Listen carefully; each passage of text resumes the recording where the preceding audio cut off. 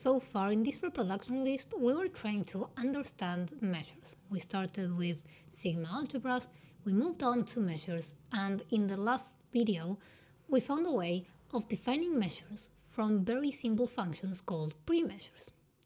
And now we're going to focus on a very particular family of measures called Borel measures. That is, measures that are defined in the Borel sigma algebra. Now, if you don't remember what the Borel sigma algebra was, then check out one of the first videos we have in the reproduction list where we explain that in detail.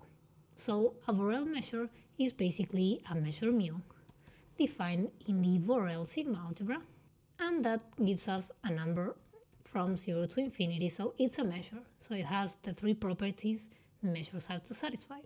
But like I said, in the last video we saw how to create measures from premeasures. So Borel measures will be defined from premeasures. Let's suppose that we have a Borel measure mu that is finite. So being finite means that the measure of the whole set, in this case we are working with the real numbers, is finite.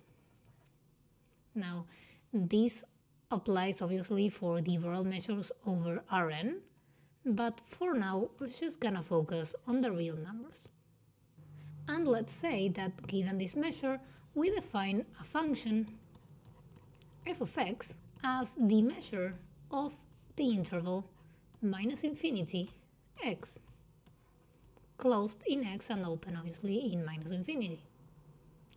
Now, fun fact, this function f is actually called the distribution function for the measure mu. That's a concept that comes from probability theory. So it can be proven, I'm not going to prove it, but you can easily do it as an exercise, that this function f is increases and right continuous. But now look at this. We can write the set minus infinity b, for some b a real number, as minus infinity a union a b. Obviously we're assuming that a is smaller than b. Basically what we're doing is, if this is b and this is a, then minus infinity b would be this interval, minus infinity a would be this other interval, and ab is obviously this interval right here. So we're saying I can write the blue interval as the union of the green interval plus the pink one. And so this gives us that we can write the interval AV as this interval, so the minus infinity b, minus this other one, the minus infinity a. And so mu, the measure of the interval AV, is equal to the measure of this first interval minus the measure of the second interval.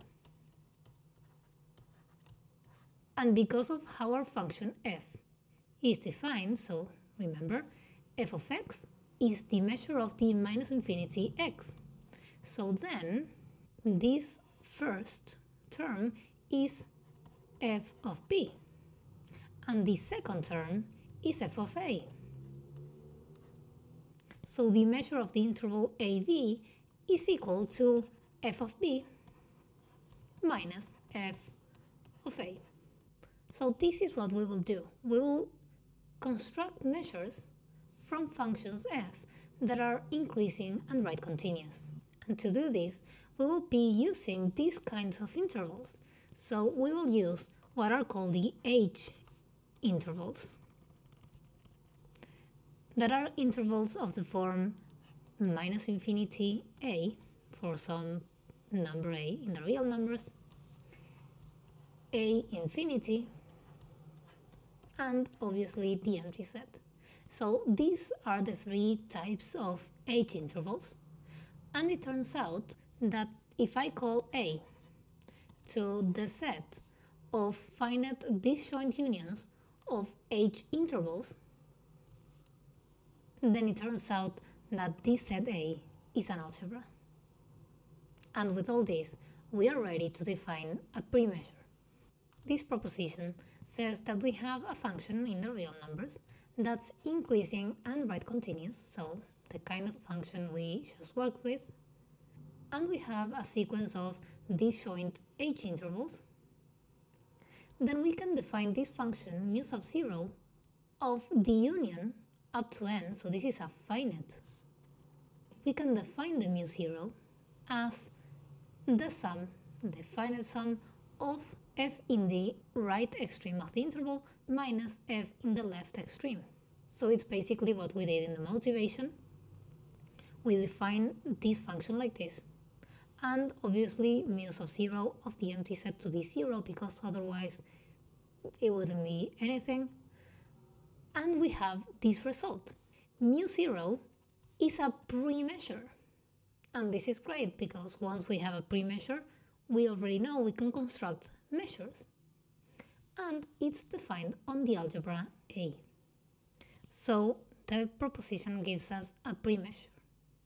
From the premeasure, we can define an outer measure. We can then use that outer measure to define a measure. So basically, because this premeasure is defined with a function f, then we can say that the function is defining the measure, because it can be proven that given a function, the measure defined with all these things I just said is unique. And obviously from Caratadori's theorem, we know that that measure that exists with all this construction is complete. So actually Borel measures, we will see that satisfy certain regularity properties. They are very easy and nice to work with, so we will actually care a lot about them. But so what I said is that given a function f, we can define a measure mu.